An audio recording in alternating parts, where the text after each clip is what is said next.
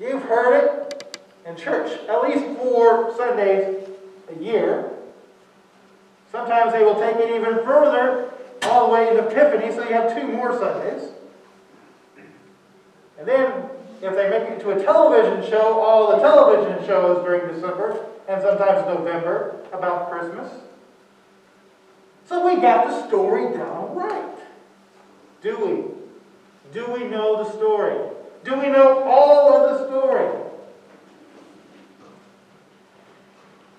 I'm no super scholar, so I can't say, I have found things in the Bible which you have all missed. But I want us to take a look at the story again and let God tell you His story. When we think of the gospel story, we see varying accounts. We have, for example, Matthew and Luke. We'll go into greater detail, but some things Matthew mentions, but Luke doesn't. And vice versa. Why, if we have this one event, but different stories? There may be various reasons, but there are at least 2 I want to point out this morning.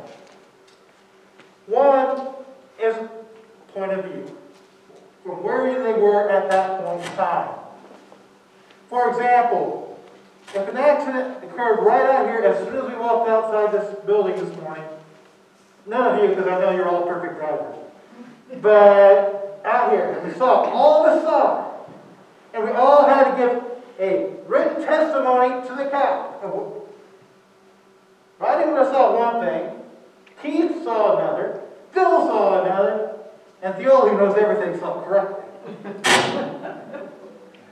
But it's because maybe we were standing at different angles.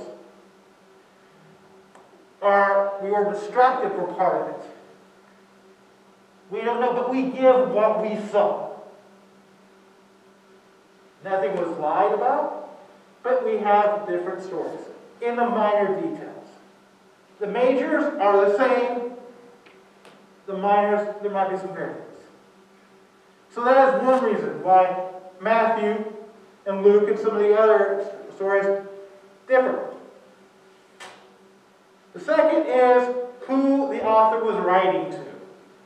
Who were they hoping to get this message across that Christ had come for them? Therefore, they tailor the story, their account, to what they know will attract their readers. They're not adjusting it or tweaking the story. They're just highlighting the points that will draw their readers' attention. For example, Matthew wrote to tell the story that Jesus was of the line of David, the King of Kings who came to rescue His people. He's got a Jewish audience. So he's making sure he backs everything up with Scripture from the Old Testament. He points out the lineage of David all the way, well, actually back to Abraham, to Jesus. He is verifying that everything that this Jewish audience needs to know about Jesus, they're getting. Luke, on the other hand, is speaking more to a Gentile population. They don't need to know about the ancestry, but they need to know that they are accepted.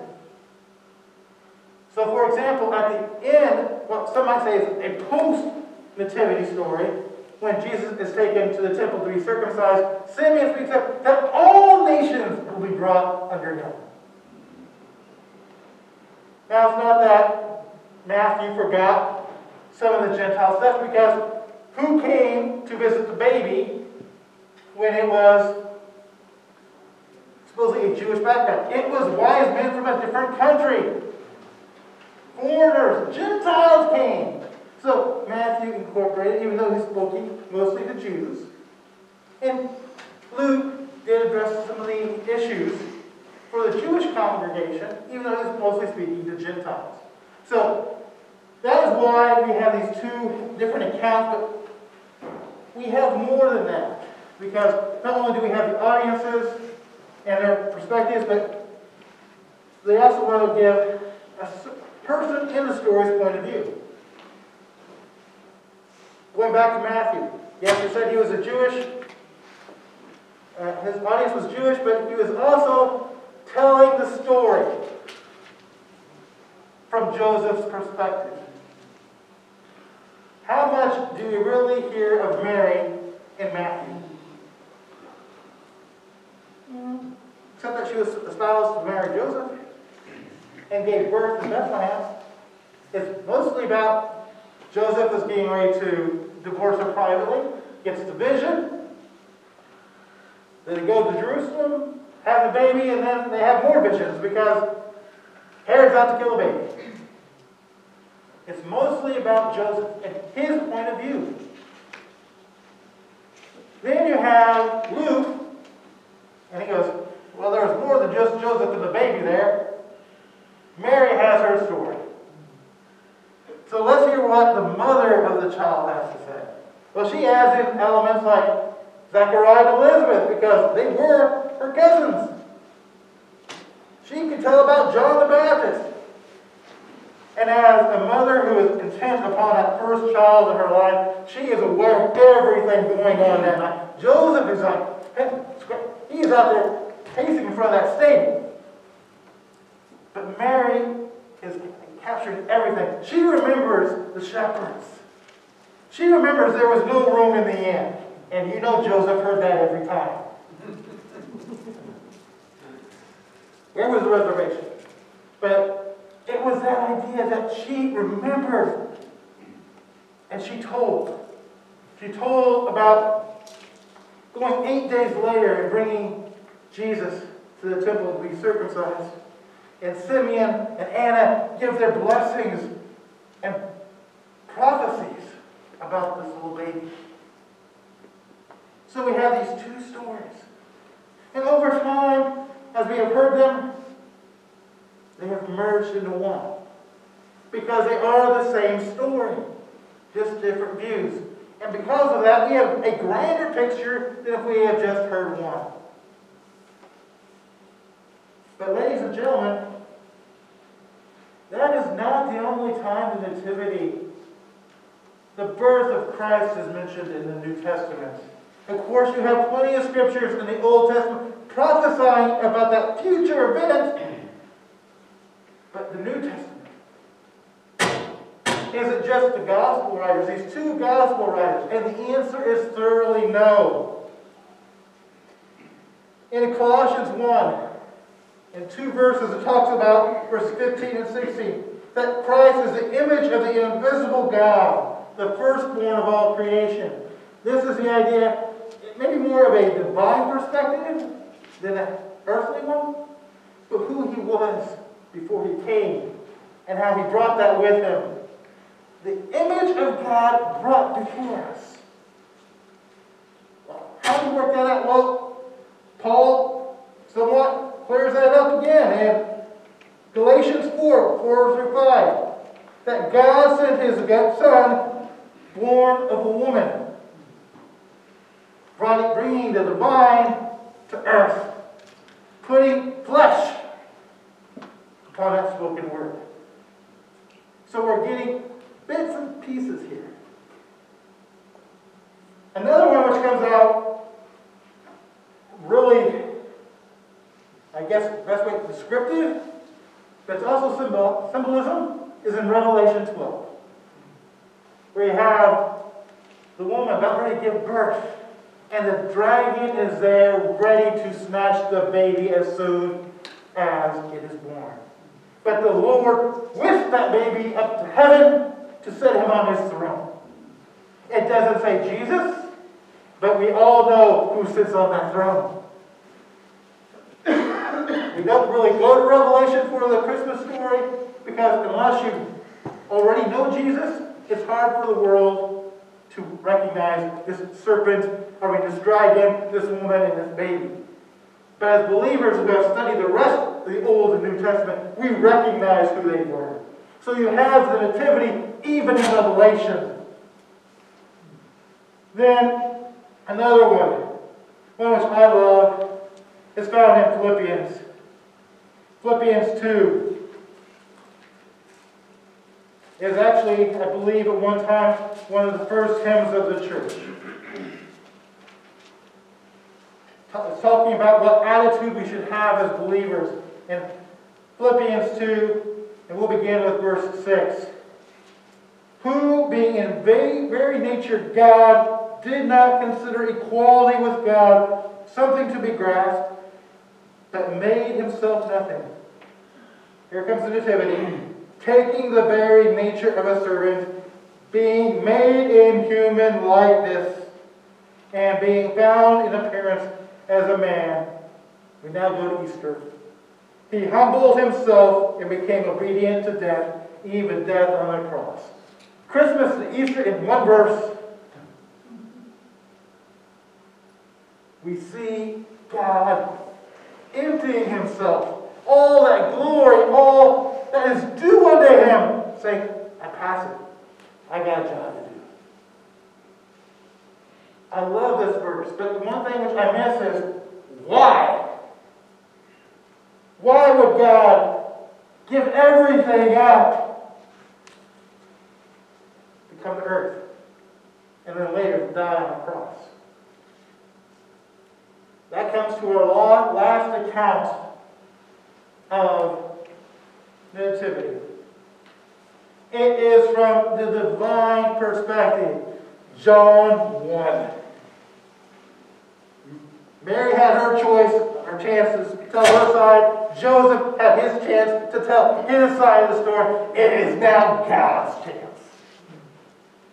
He's saying, now let me tell you why this all occurred. I made mankind. Both me and my son. He was with me all the time. He was the word which I spoke, which made you. There is nothing outside of this that exists that he did not create. But then we fell. Fell because of sin. We chose to disobey. He gave us the option, but with that option there came responsibility. And we choose to envy God instead of love him. By doing so, we reaped what we sowed. Our sin brought our own death and separation from God. And but yet God, dare I say it? Yes. He loved us. That is the reason why the nativity takes place. Not out of obligation, not just because he felt like it on a whim. Oh, let's do something different today. Let's be born a man. No. He came because he loved. How do I know? Those three boys who just went back, they know, because I see them in Sunday school in Awana, they know the one verse which tells it all. John 3:16. For God so loved that he gave his only son. God loved. Jesus loved that he gave himself that we might have everlasting life and not perish. It was all due to love. Love, which has brought us together. Love is what binds us. But yet in that love, it was not fully received. He came to his own, but his own did not accept him. Now some could say, well, that's the Jews. That's every human being. Right. It is only when we allow the Spirit to talk with us that we learn the truth. That we then find that love. And then we who do find the love, we are told, according to John, become children of the Most High. I'm proud to be called the son of John Kress. Even though a lot of people have a hard time understanding what his name actually is. But I'm more proud to be called the son of the Most High.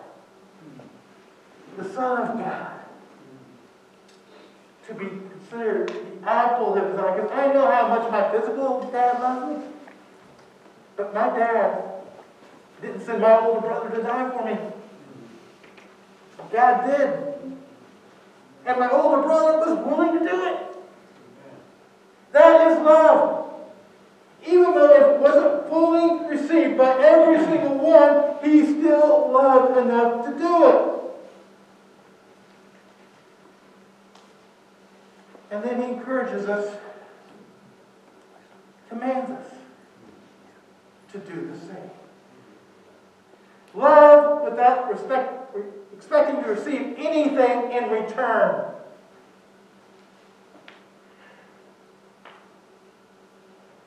I don't just shower love Austin's way by taking him out for a meal, expecting him to treat me to the new pizza next time I call the pizza shop. He'll get in trouble if he does that, for one thing. But the idea is, I don't expect it. I do it just because I care. I don't want to pat on the back because everyone's mad. Well, that didn't cost enough for lunch, which I did. But hey, I owe you one now. But it's the idea of just being concerned, not expecting anything in return. And it's not just the people who I like. But according to Luke 6:35. But love your enemies. Do good to them. And lend to them without expecting to get anything back. Your reward will be great. And you will be sons again of the Most High. Because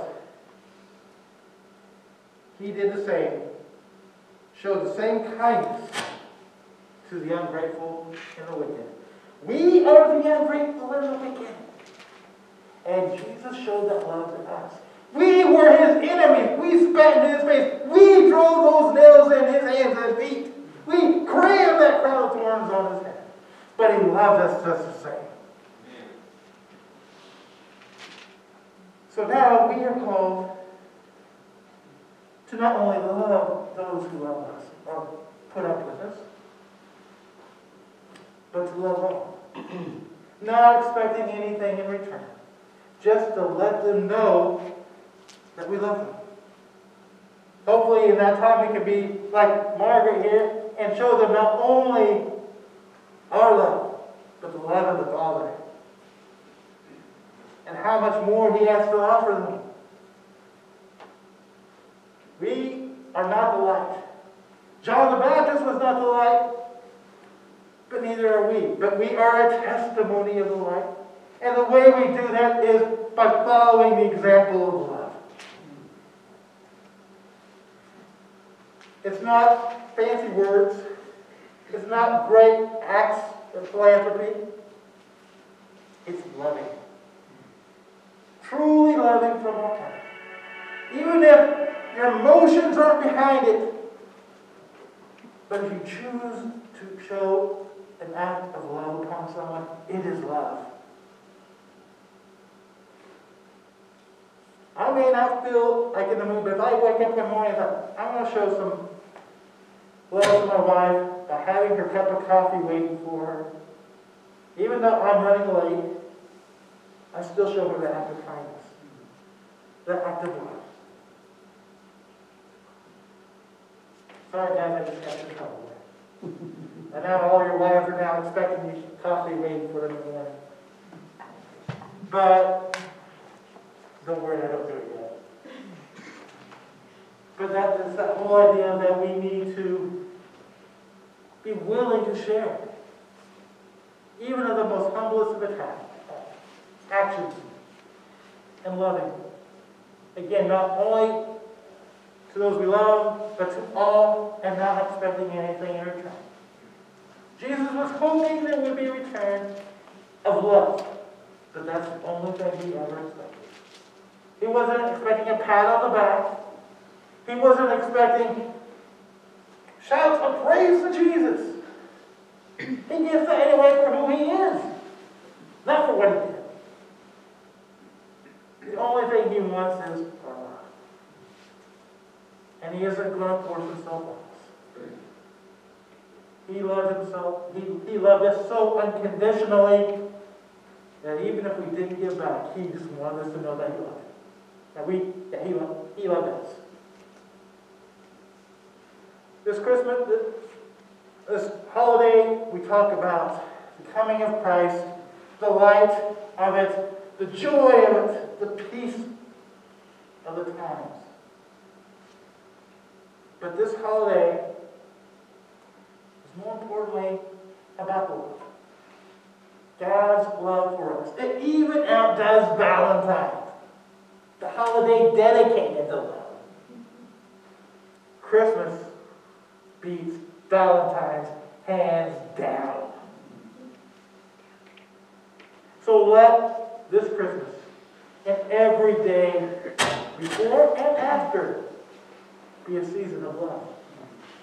Share the love because you have come to know that this Jesus, this Son of God, left heaven above, not expecting anything except to shower you with His love. He came, born in a stinking stable for you. Because you know it wasn't clean. He not only born in a stable, He went to a cross and died as a thief, even though He was innocent for you. That is love. That is love. Are you showing that love? Are you living that love? I pray that you are. Let us pray. Heavenly Father, we do just want to share the love because we know what love is. We don't want to just go out and have a knowledge of our Savior Jesus Christ and how He came. This is wonderful news, but if it doesn't sink into our heart because we don't feel your love, for shame on us. Open our hearts so that we may feel your love and then shower it upon others with no expectations. Dear Lord, let us love. Teach us to love like you love. In all this we pray. Amen. If you do not know this baby and an infant, I encourage you at this time as we get ready to sing our closing song,